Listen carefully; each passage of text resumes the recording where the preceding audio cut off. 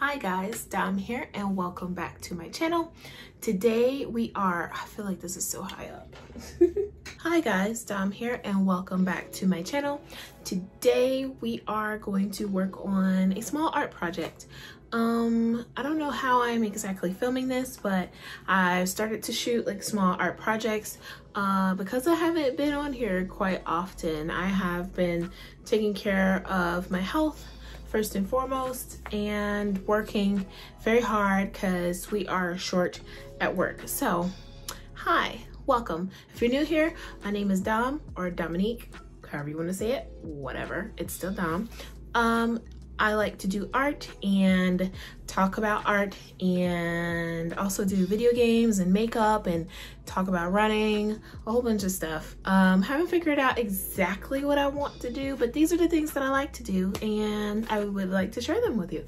So today we are getting into these HIMI Mia. They're supposed to be like squishy gouache. Gouache, gouache, gouache. Gouache, there you go, gouache paint. And gouache is just like a thicker, gouache is kind of like a thicker watercolor, which is cool to use. It dries down, not typically too fast, but it dries down similar to acrylic. It doesn't have a shine like some acrylics have, but it dries down faster than, I guess, to me anyway, a normal watercolor would dry down. If you want it to act like a normal watercolor, you can also thin them down, but I tend to use them kind of thick, and if for some reason I want to dilute the color, then I'll just dilute the color. But I ordered them off of Amazon. I finally fixed my nails. These are work in progress, but anyway, I ordered them off of Amazon and it has how many colors? 24 colors in the whole case. And what I like about this is that it actually shows like the colors and the numbers on them. And it has this cute little, honestly, it looks like a dog, like a little sock pocket. And I don't know if HIMI Mia actually means something of that nature in Japanese, but I have this. It comes in a little cute carrying case, and on Amazon you can choose which coloring case you want. Carrying case. You can choose whichever carrying case you want. So it opens from the top and the bottom. You pull it off, there's the lid. And then it comes with a art palette, and it also comes with brushes. Now I will try to use the brushes, but I also have my own brushes. So it has like a stiff brush. Let's see if I can take it out the package. That would be smart. These are nice though. Like it's got like a nice grip and it shows you what number they are too. This to me is just a regular like paintbrush that you use. It's just like a regular paintbrush. This is a stiff brush for the most part, and our regular paintbrush. It's not as stiff as it could be. What is this? A number 6. The first one's a 4, and then this is a typical paintbrush for me, an 8. So it looks like an eyeshadow brush too. Stick your little brushes here. And I'll probably shoot some B-roll so I could show you a better view of all of this. But you put your paintbrushes in, and then here's how the paint is.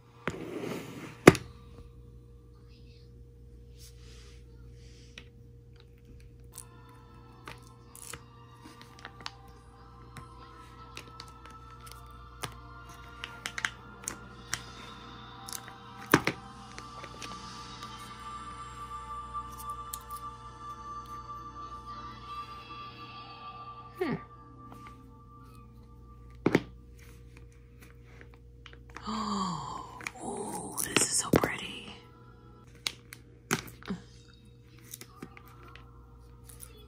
Oh.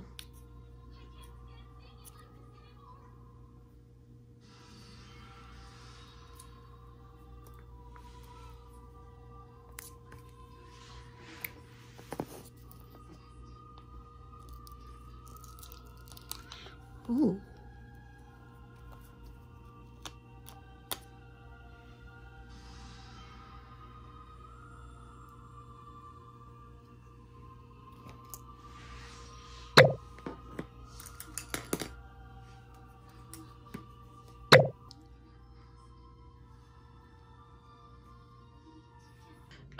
I'm also going to be testing if these blend very well together, because sometimes it don't work, and I don't understand why sometimes they don't blend very well. It just depends on the brand. This is very affordable. This was like 30 bucks, maybe like 35. I notice when I find like a really good deal and I tell you guys, for some reason it's like everybody catches on and then they jack up the price because it became like more in demand. I don't know. But what I'm going to do is, instead of taking the paint out of here and dumping them in a little section, I'm just going to open it.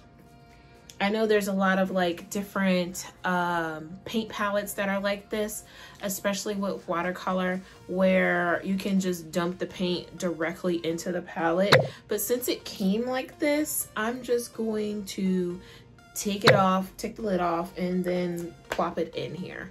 And what I'll do with my color sheet is I'll probably have this, if this barcode scans and does anything, I'll have it next to the color, so then it corresponds with each color. I'm assuming if you run out of a color, that's for you to reorder it.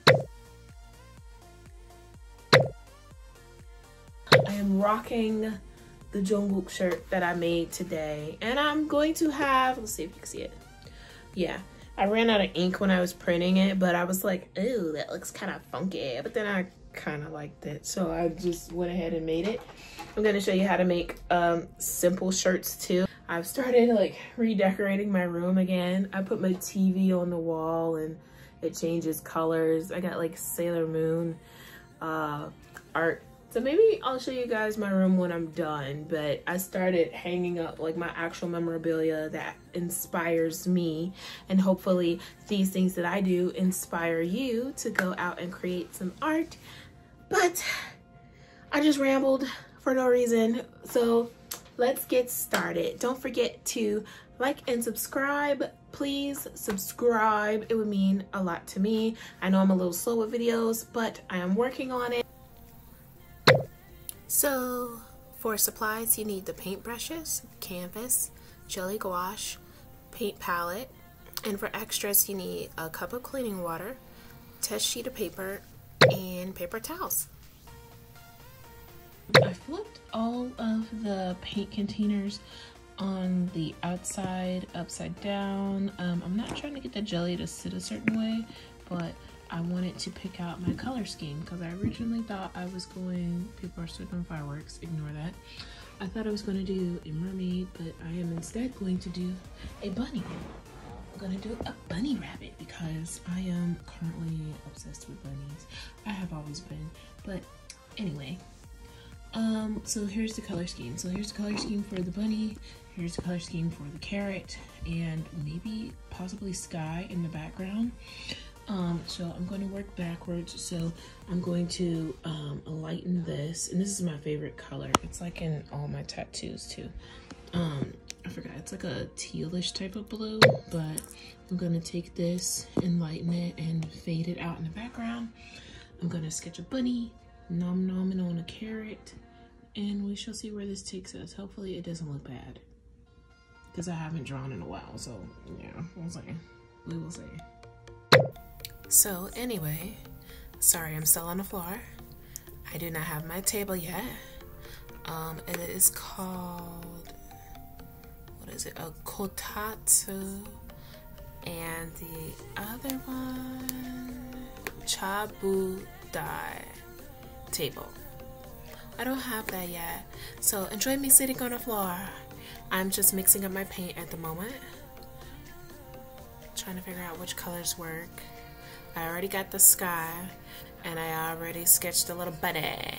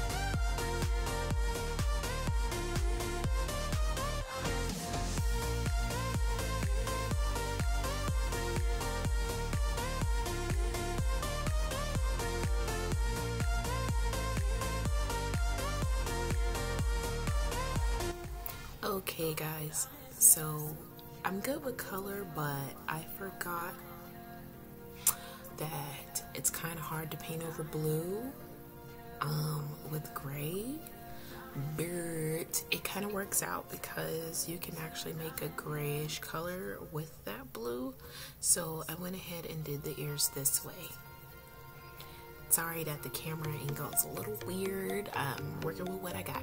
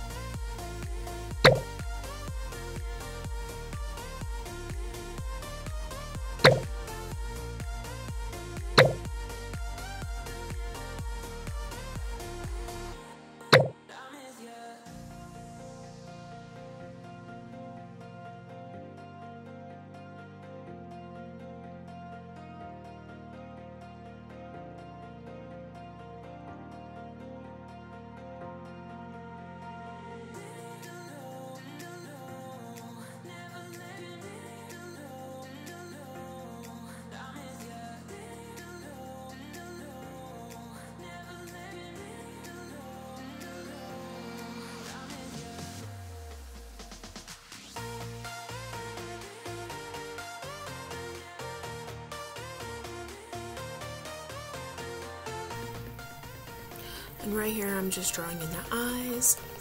I thought I'd just go ahead and freehand them. I thought it'd be easier. It was still kind of hard. And I'm using a detail brush, which I also got from Amazon, which is pretty cheap. So I was happy with that. So when I do my other like really detailed, realistic drawings, I can use that. But yeah, I'm just filling it in. I noticed I was having problems filling in color and stuff like this, but I think it's because I didn't do like a prep thing like with the gesso, like putting the gesso on top so that everything is kind of like a smooth surface. So the canvas was still kind of grainy, which is fine. I thought it added character in the end, but since it wasn't like a major piece, I just didn't feel the need to do that.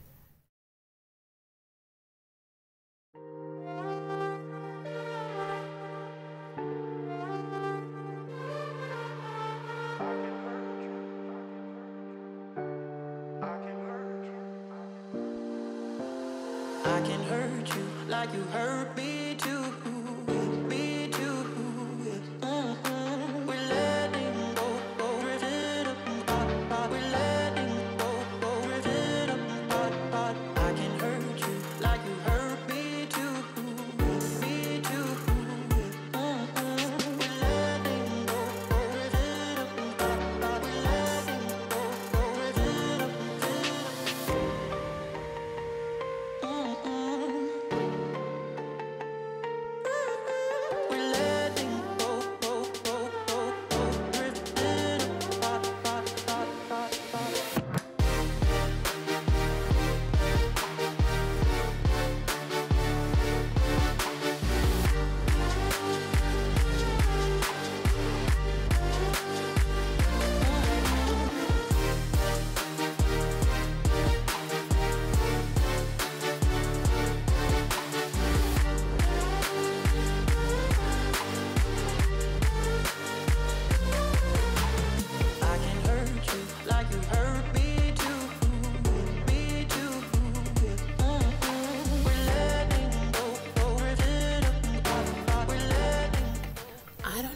you guys, but I freak out doing outlines. Like, you have to be so exact, and I was a little shaky at first, but I think I got the hang of it.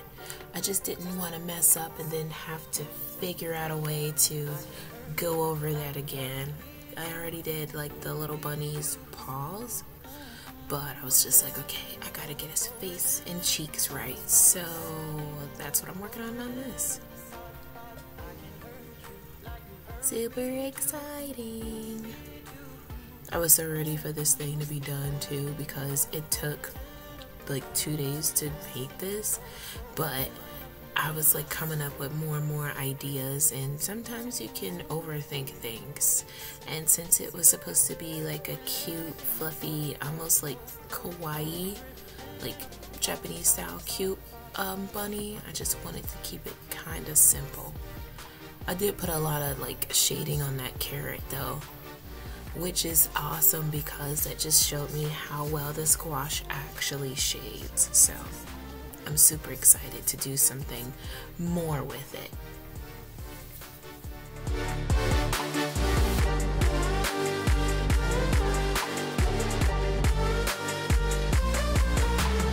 I can hurt you like you hurt me too. Me too. We're letting I always laugh about that though, because people say I have like a tattoo artist's steady hand, and I'm like, yeah, right. But I mean, that would be cool though. I tried to like get an apprenticeship as a tattoo artist. A fun little fact, but my tattoo artist that would have done it with me had already taken on an apprenticeship, and usually those take about a year, so I never got to do it. Maybe I will someday, but I thought that was a cool thing though. Oh, and I'm trying to get a new tattoo, so we'll see if I go through the process of that, because I'm actually going to be designing it, and it's going to be, no surprise, a couple of BTS tattoos. So yeah, and one's going to be huge. So yeah, it's probably going to be a mixture, because a lot of my tattoos are cartoons, and it's probably going to be mixed with one of my other favorite cartoons that I grew up watching. But then I can walk you through the process of how I design it, and then when I go to my artist, show you what he did differently.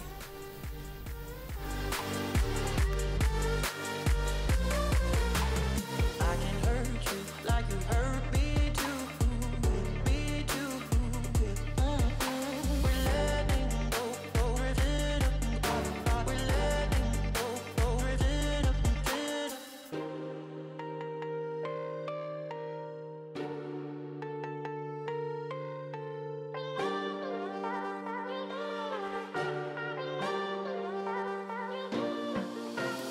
I can hurt you like you hurt me too. Me too. We're letting go, rip it up. We're letting go, rip it up. I can hurt you like you hurt me too. Me too. We're letting go, rip it up. We're letting go, rip it up.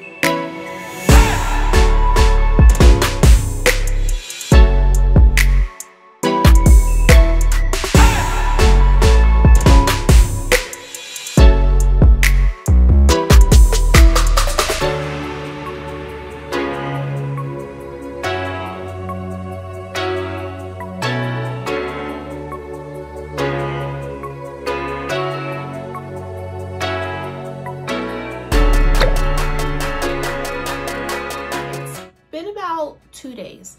So the bunny is done. Our little nom nom bunny is done. I went ahead and sprayed it down with some, what is that called? Mod Podge. I used the Mod Podge because it added like a bit of a sheen to it. I also had like matte finisher, but I didn't necessarily want this to be matte. But here's how big the bunny actually is. He's so cute. Pros and cons of the gouache. So, number one, affordability. Yes, it is very affordable. It was about 30 bucks for 24 colors, and you get a wide variety of colors, and of course you can blend and mix and match the colors. So that was good. I ordered it from Amazon, and I'll double check or put on the screen if I could find it anywhere else. I'm not sure if this is just like an art brand or if it's just an Amazon brand, but I'll be sure to check that out. Color payoff. Is there a ton of color payoff? I believe so. It's up there as far as like color quality with Winsor & Newton. I use a lot of Winsor & Newton watercolors. Yeah, except Winsor & Newton is kind of expensive. So if you're not really ready to pull out that much money on watercolors, you can use that. They also have basics, acrylic paint, and I think watercolor. Hold that thought. Future Dominique here. Sorry about that, guys, but they do not carry watercolor and the Liquitex, what is that called? Acrylic looking colors. Yeah, there you go. So, it is just acrylic. Sorry about that. If you want, you can still thin that down. So, yeah. Let's get back to the video. At Michael's, which is just, you know, the arts and crafts store, Michael's. And usually you can find those paints online. I use it through like my school's art thing, which is called dickblick.com. I don't know why it's named Dick Blick, but when I tell people this, they think that it is not an art website. Like YouTube, this is an art website I'm talking about. I am not talking about anything else. It's actually called dickblick.com, and the store is called Blick's. So I'm assuming maybe the guy who founded it is named Dick. I don't know. But this is great for color, and I just freaking love it. The pros of this is that, you know, gouache kind of, if you lay it on thick, acts kind of like acrylic.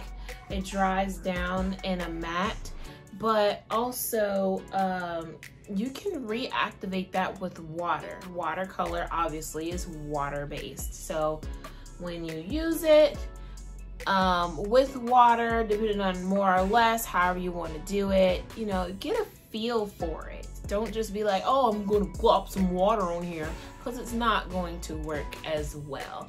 If you need to have like a side paper or even get watercolor paper, I found that this gouache works really well whether you used Bristol, not smooth Bristol. I haven't tried it on smooth Bristol, but like a medium Bristol, a canvas. And I really should have primed the surface of this, but I didn't.